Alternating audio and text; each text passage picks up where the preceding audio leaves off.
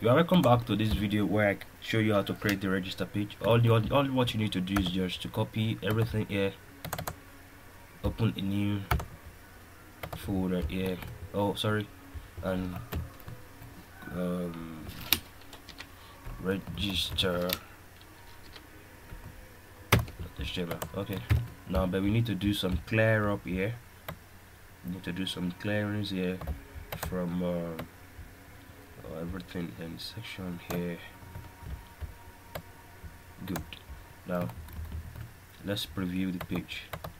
Okay, sorry, tutorial, register, open through Google Chrome. Now you can see this, it's very plain and very clean here, but now we want to make this register active since we are on the register page. So you go straight to this, you change this back to normal, and you make this the active one. So let's go back and preview. Now you can see it has moved to this. Good. So let's get to work. Now you open the div, you open another div. Good. Okay, now inside these we're gonna open 3 divs. You can copy, copy. Good. Shift, you can indent them. Now let's take it one after the other. So this, I'm gonna assign a class called container. What's this? Okay, container. Now the next div is called row. Div class. I'm gonna call it call md. That means the column. We have 12. The screen size is 12. So you're going to make sure you divide everything into equal parts if you want to use something. But the one in the middle is going to be 6. So and the one here is just 3. That means 3 plus 6, that's 9. Remaining how many? 3. Good. So we are not going to put anything here, but if you want to put anything there, you can put anything there. So I'm just gonna, let's preview. You can see nothing yet since we haven't inserted anything. So this is where the major buckload of the work lies. It's just we are much concerned about this one here. So you can indent it, you can give space in it. So you need to create let's say a div also. For the header you need to create a form. We need a form. Good. And inside the form we're going to use some divs. So let's take it one after the other. This one here is going to be called page header under h3 register. Let me close my history tag. Now we have closed this div. Now the form we have here, is going to be going to add a class to the form. The form is going to be called md8. Call md8. Let's use offset. Call md offset set 2. Okay, good. Now this, I'm going to insert a div. I'm going to insert like 2, 3, 4. Yeah, 4 divs. Now the class here is going to be our form group.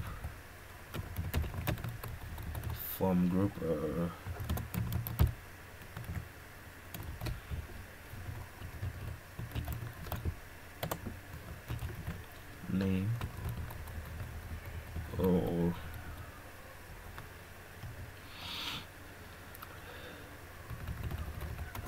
okay, input, sorry, input class,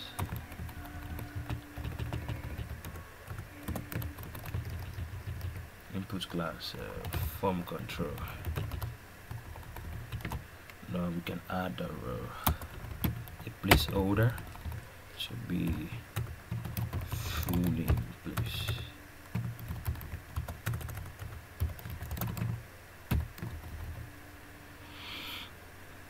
Placeholder type. This is where you specify maybe what you want to use is sorry, I'm having problem with my keyboard, so that's why I'm copying E. Sorry, I ought to have said that to you since I'm very sorry, please. Okay, so that's the first box. Let's kindly check our okay, you can see this goes solidly well. Now let's move to the second one. I'm gonna add a class to this as well. It's just like let's use the shortcut. Let's copy this one, paste twice, one under two. Now we're going to just edit this. That is going to be your email,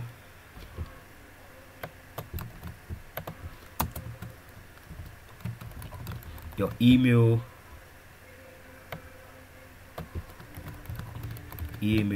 type is going to be email. Okay, your email, this is going to be your password. Okay, you don't need any placeholder here. Form control. Okay, it's going to change this to password. Good. And the next one is going to be a submit button. Yeah, I'm going to add a class here, form group. Okay, I'm going to add an input tag class. I need to specify type of input. It ought to be success. Okay, type is gonna submit. Okay, good. Now for what we have here, you have a register form where you can add one more to this. Let's add one more to this. Let's say your username,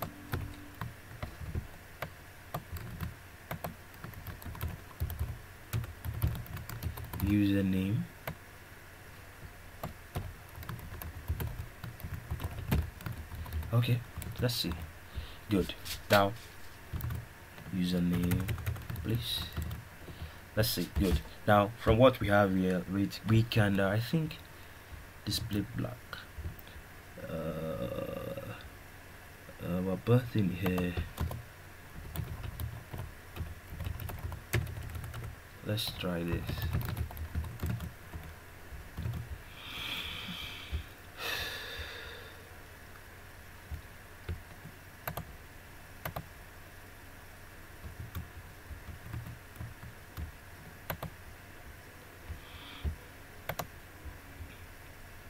Lithium block. Okay.